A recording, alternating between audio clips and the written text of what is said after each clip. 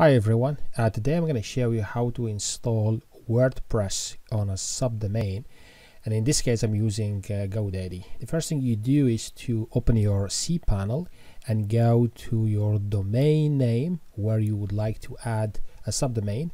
Scroll down to subdomains, click on the subdomains, and after that you select the subdomain you want. In my case I'm going to write sub test. That's for us, and after that create. When I do this, okay, success, so has been created, the subdomain is created. I go back to the home of cPanel, and after that I have to install WordPress.